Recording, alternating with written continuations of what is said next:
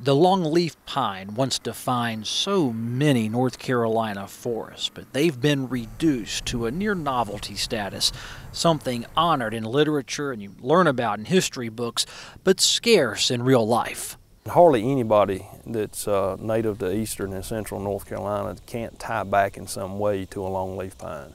North Carolina Forest Service foresters don't expect to fully restore longleaf's dominance. They do hope to increase the acreage enough that regular people can enjoy these trees and even recognize them from time to time. Their game plan includes a primary focus on longleaf pine genetics by using longleaf pine orchards to cultivate seeds. We have made selections of very good-looking trees in various wild stands out in the field, and these are in various counties throughout the state. And the seed orchard allows us to bring all these selections back together so they can breed with each other. This Bladen County orchard is an outdoor laboratory where the best qualities of longleaf pine can be combined. Most importantly, the seeds are holding the benefits of this selective breeding, like faster growth rates, straighter growing trees. Even pine straw production is important. The thoroughbred of longleaf pines. First generation thoroughbred. We're in the process of making second generation selections currently. And how many generations keep going? I guess they go on forever as long as you can breed. As long as there'll be a forestry service. Corn industry has thousands and thousands of generations. The first step in getting new longleaf varieties into the world is picking those hard green pine cones from the orchards like this one. The green cones are naturally sealed tight and the seeds are protected inside.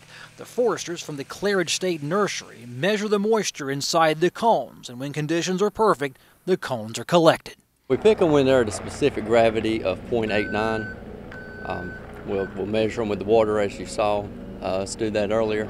But if you wait till they open up, you know the seeds are already falling, they're hitting the ground. So we pick them when they're green. The cones are open air dried for a few weeks, then placed inside a 100-degree kiln for several days. Longleaf is real fickle, and if you get on either side of that sweet spot of moisture, the seed is either no good or just marginally good. Cones that dry too fast will not open fully, and cones that dry too slowly will develop mold. Most cones are perfectly dry. When they are, they yield millions of longleaf pine seeds each and every season. Those seeds are planted in containers and grown at the Claridge State Nursery near Goldsboro. This elevated grassy field is 3 million longleaf pine seedlings. The foresters expect to sell every one of them. Longleaf pine actually as a seedling does not have a stem. When it germinates from seed, it actually grows needles only. You see, versus what most pine trees you see, or all others, have a stem. And this will stay in what we call the grass stage, like you're talking about a long, stays in the grass stage can stay in grass stage up to, let's say, 5 years. Research has proven that containerized plantings of longleaf seedlings help them survive transplanting into the wild.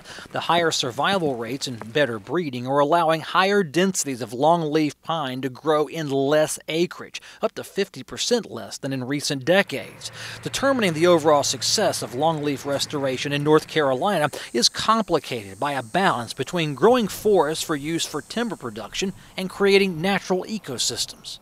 Longleaf's very versatile, so it's a tree of many uses, and depending on the objective you want to accomplish depends upon the number of trees per acre you put. But we do have the ability to really produce a lot of fiber on a very small amount of acreage. Whether it's timber production or ecosystem, either direction seems fine with the foresters as long as the longleaf pine continues making its slow comeback.